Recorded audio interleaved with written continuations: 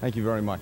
I should start out, the reference to hockey here is only partially a obvious attempt to pander to the local New England scene. I will mention its relevance in just a little bit.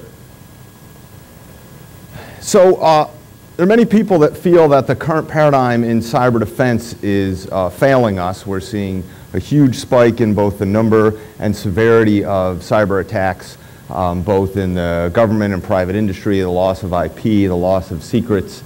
And so what I'd like to talk to you about today is a little bit of description of that paradigm, why it's failing, and here's a little hint, it has to do with scale and complexity. Some of the new paradigm ideas that are emerging, and if I can keep this under the time, I'll give you some ideas if you are not a cybersecurity person of how you might help and contribute to where this is going. So you can summarize the philosophy of the cyber defense community over the last 20 to 25 years with the notion of reducing the attack surface. We have a set of systems. We want to prevent any adversary from getting to those systems and doing any kind of damage. So what do we focus on? Perhaps some of you have had to patch a system recently. Perhaps you have antivirus software on your computer. Perhaps, depending on what industry you're in, you actually have to insert a physical ID card into the computer in order to use it. We monitor our networks. We build firewalls. We watch the traffic that goes across those. When we deploy large-scale systems, either in the government or commercial systems, we do this very heavy certification and accreditation process to ensure that they don't have any vulnerabilities. We try like heck to train users to do the right behavior. And yet, it doesn't quite seem to be working. There's a lot of reasons for that, to be fair. It's a complex problem. The two that I'm going to talk about today, I'm going to talk a little bit about how the adversary has gotten a lot more advanced. And I'm going to talk about how the scale of this problem has simply grown beyond our ability to manage it. So let's walk through a few facts. So at the end of this year, depending on which estimate you like, there'll be about 10 billion devices on the internet. That means everybody on the planet gets one, and then there's a whole lot left over. And all we need to do to protect those is know where every one of them are, make sure they are updated with the latest software patches, and make sure we are controlling access in every way to those devices. Should be fairly straightforward. If we can't do that, perhaps we can watch all the traffic that is traveling across those devices and look for anomalies, denial of service attacks, all those things you hear about. So Cisco Systems, that knows a little bit about this, estimates that in a few years, the mobile devices alone, just our phones and tablets, will be exchanging about 10 exabytes of data. There's some small print on the bottom that tells you that 10 exabytes is about 160 million iPhones worth of data, which is about, I think, what Apple sold in its first week of the iPhone 5. Oh, by the way, that 10 exabytes, that's per month. So I don't really think we have much chance of monitoring all that traffic that's going across our networks. Now, one of the big weaknesses John mentioned with computer security is the people, right? All of us. I admit it. Uncle Phil sends me the picture of the dancing cats, and I just got to click. And then that little box comes up, and something funny is going on my machine, and I say, sure, go ahead, just show me the dancing cats. And that's the end of that. So the good news is not everybody on the planet is on the internet yet. The bad news is it's growing pretty rapidly, about 15% a year. By the way, the security professionals and the hackers have a special name for these 300 million new users a year. We call them targets. Okay, so there are too many computers, there's too much traffic to follow, we can't stop the users from doing all their stuff. Maybe our software can help us. Maybe we can write better software. Let's start with a really simple example. The soap dispenser. Automatic soap dispenser, you put your hand under it, the soap comes out. This is actually from the kitchen of my friend Dave, true story. Dave was unhappy with the amount of soap that was coming out of his soap dispenser when he put his hand under it. So the two of us spent a weekend taking it apart, completely voiding the warranty, downloading the instruction set from the chip and said, how hard could this be? All we have to do is adjust the amount of soap. It turns out that to run a photo gate, an LED, a motor, and a push button, there's over 1,200 instructions, 16 state variables, and a whole bunch of spaghetti code. So what chance do we have of securing our soap dispensers? Okay, you say that's just a toy problem. That's just a soap dispenser. Let's talk about a real system. The Boeing 787 Dreamliner is rolling off the assembly line right now. The avionics system alone has over 6.5 million lines of code. There isn't any way that we are going to be sure that that software, first of all, is completely right, but I don't want to scare you from flying. Second of all, that it is secure from vulnerabilities. Oh, vulnerabilities, let's talk about that. So the National Vulnerability Database issued about 4,000 software vulnerabilities last year. That is the floor, that is a gross underestimate of the total number of vulnerabilities. Those people process these things as fast as they can. They focus largely on major systems. So every day, our cyber adversaries get 11 new chances to figure out how to penetrate our systems. So this whole concept of reducing the attack surface simply may be the wrong approach. It's wrong from the point of view of scale, but it has another problem. So let's get to the hockey example, the hockey metaphor. When we are trying to reduce the attack surface, we are essentially playing hockey as the goalie and facing the goal. We are focused on the target. We are focusing our efforts on the size and the shape of the target. Are we in the right position? Do we know the shape? And what's going on right now is the goal is getting bigger. The target is getting bigger. We have users coming in and adjusting the target. We now have mobile devices, new goals floating all around. It's the wrong way to play the game. And in hockey, you can see, just look at this, what's the right way to play the game? Turn around. Turn around. Why do we turn around? You have to face the adversary. You have to understand the adversary. You have to watch what they do. You have to understand what direction they come from and how they pass the puck. You have to share that information with your team. If it's a really bad adversary, you may even share it with other teams.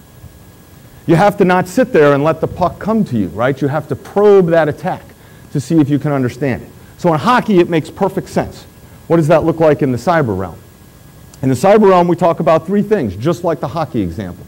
We talk about collecting cyber threat intelligence. We have to find a way to understand better what the adversary is doing. We have to find a way to engage that adversary during the time of the attack, and we have to do a better job of sharing this information so that when I get sick, you get the vaccine. Let's talk about each of these quickly. This is something called the cyber kill chain. It's been around for a few years and it's gaining a lot of ground.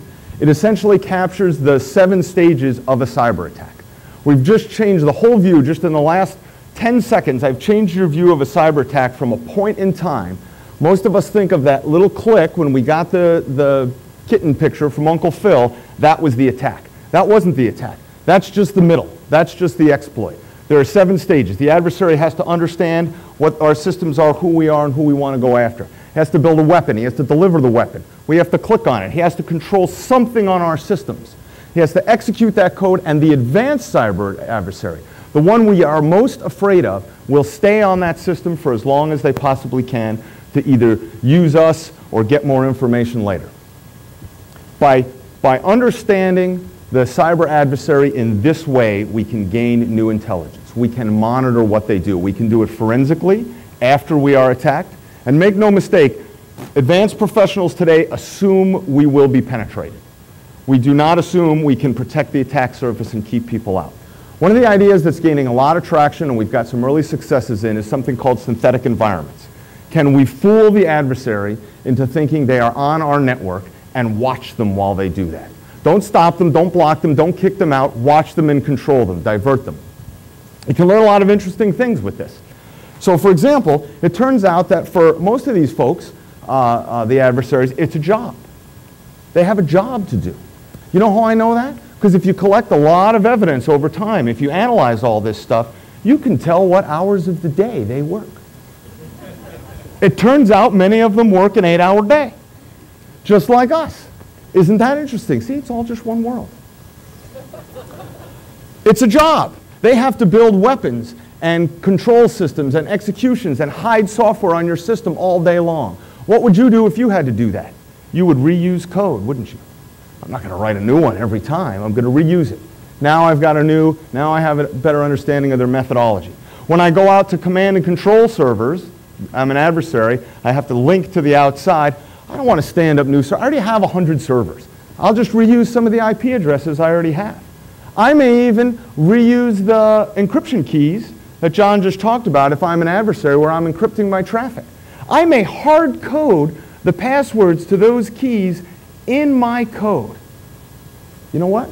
Turns out the adversaries choose crummy passwords too. What else do we learn? We see adversaries that come back, so we need to be able to adapt. So one of our partner organizations has an adversary that comes after their network on a regular basis, a long period of time, more than days, into weeks. So regularly do they come back that when our partner doesn't see the attack, they check their calendar and they don't see an attack, they completely change their defensive posture. They assume they have missed it. They assume that adversary has gotten past them and gotten in, so we can adapt as we go. So once I collect that intelligence, I need some way to share it. Right? I'm not going to get every adversary coming after me, and even the ones that do come after me, quite frankly, I'm going to miss some of them. And again, I want to share this notion, I get sick, you get the vaccine.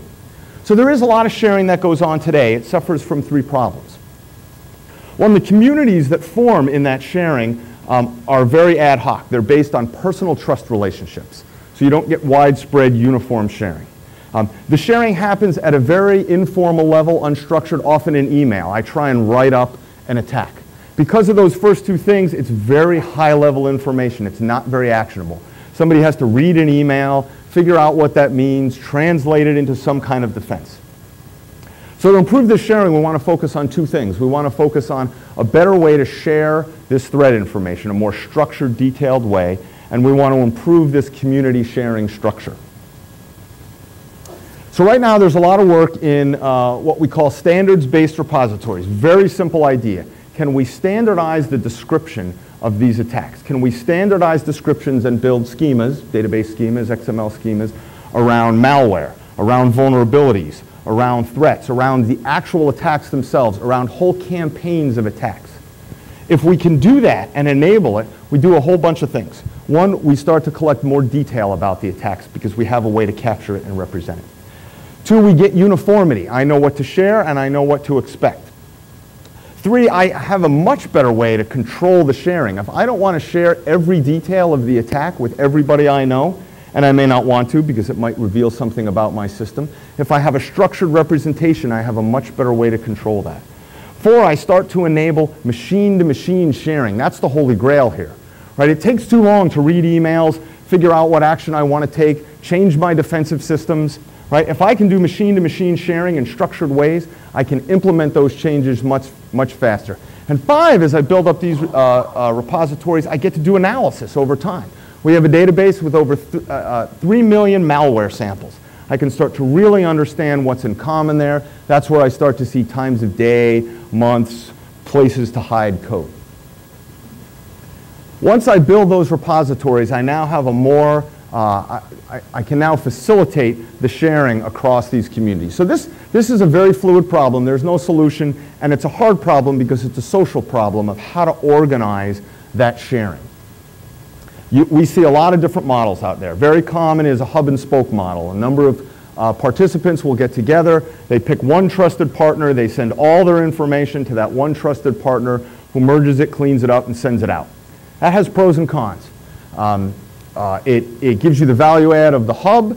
It enables a trust model where you trust the hub. It tends to be slow to turn over. You tend to get filtering. There's post to all. We can all get together as a group, and every time I see something, I send it to all of you. You can all see it. You can comment on it. That has pros and cons as well. We're seeing more and more energy around federated communities like this, where within the smaller communities we have a tight trust, a circle of trust between us. And we can share everything, and if we have these repositories, that's very easy to do. And then as we want to share more broadly with organizations or people we may not know as well, we can do that controlled sharing that I talked about. Still a very fluid situation, lots of opportunities there for improvement. Speaking of opportunities, so we've had some successes in all of these things I've talked about. The synthetic environments, the structured repositories you might have seen up there. There's a system that MITRE and a number of other members of the community are working on called CRITS. It's just an example database that uses a whole set of standards. The standards are community owned. In the sharing models, there's a public-private partnership in Massachusetts called the ACSC, the Advanced Cybersecurity Center, which is really focusing on this information and threat sharing. The defense and the government do a lot of the threat sharing. But here's some areas that could use improvement. So this defensive engagement is an area ripe for research. If you think about these synthetic environments trying to fool an adversary into believing they're on a real computer network, you have to get a network topology that looks right. You have to have files, file structures, systems, and programs that look legitimate. You have to have traffic and activity on that network that looks legitimate. When we do these engagements, we see adversaries that land in that spot, and the first thing they do is just a whole set of techniques to try and figure out whether they're in a real place or a fake place. There's a lot of opportunity there. One challenge is the people that do this well don't publish it. It's not really something they want to get out. But there are some intermediate places you can work in this. Exercise platforms, where instead of trying to fool somebody, we all get together and do a cyber exercise. That still needs to be a very authentic infrastructure. It just doesn't have to fool anybody. So they're intermediate places. The information sharing networks I mentioned, what are the trust models? How do I control information to and from the different parties? How do I form these communities and these groups? How do I measure if I'm getting the right information to the right people quickly enough? All of that is still an open question. And finally, the data analysis component. We collect a lot of data here on malware. We're collecting more and more on threats, on the engagement with these adversaries. And I think there's a lot of opportunity to really do hardcore data analysis on that.